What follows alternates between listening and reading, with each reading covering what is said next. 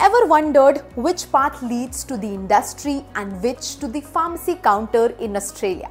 Let's explore together. Hello everyone and welcome back to Academically. I am Sunidhi Shahi, your host, and on this channel, we provide valuable insights and advice for students and healthcare professionals in the healthcare industry. Before we begin, don't forget to subscribe to our channel for the most recent updates. Today, we are diving into a topic that often sparks curiosity among aspiring pharmacy professionals: the difference between pharmaceutical sciences and a master's degree in pharmacy. If you are passionate about the world of pharmaceuticals but unsure which educational path suits your career goal best, you have come to the right place, so let's jump in. As you might know, many universities in Australia offer bachelor's and master courses in both of these areas. Let's take an example of Monash University, which offers a 3-year Bachelor's of Pharmaceutical Sciences degree if you want to work in the pharma industry. By this, you can not only work in manufacturing but also in discovery, formulation, medicinal chemistry, food and cosmetic industries.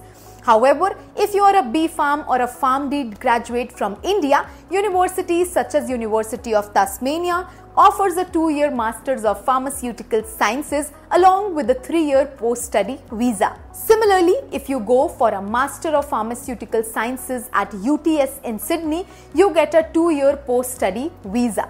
But the good part is, by getting into small city universities or regional universities, you can actually get a 4-year post-study visa, which helps you further in your residency. On the other side, if you opt for Master of Pharmacy M.Pharm, you are directly eligible to practice as a registered pharmacist in Australia, which means no need to take the KAPS exam.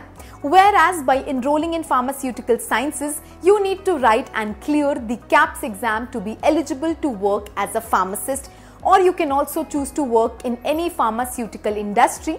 So to help you with KAPS preparation, Academically offers the best courses for you to excel. Head to the link in the description for more details. So my personal opinion would be to go for Masters of Pharmacy and kickstart your career.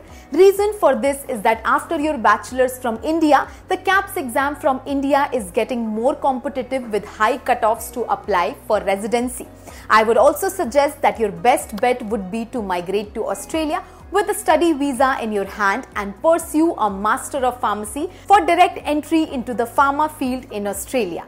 Alternatively, you can opt for pharmaceutical sciences in a rural area to get a 4-year study visa and then get an internship by which your points for residency would be good enough. This is because the fees for Master of Pharmacy is on the higher side as compared to the pharmaceutical sciences, which makes it a bit difficult for everyone to afford. As we come to the end of this video, let me give you a quick tip.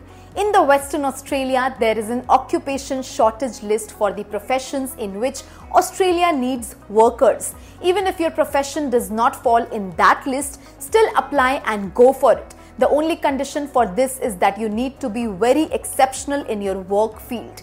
This will help you get the residency score to more than 85 and you can step into the journey of residency.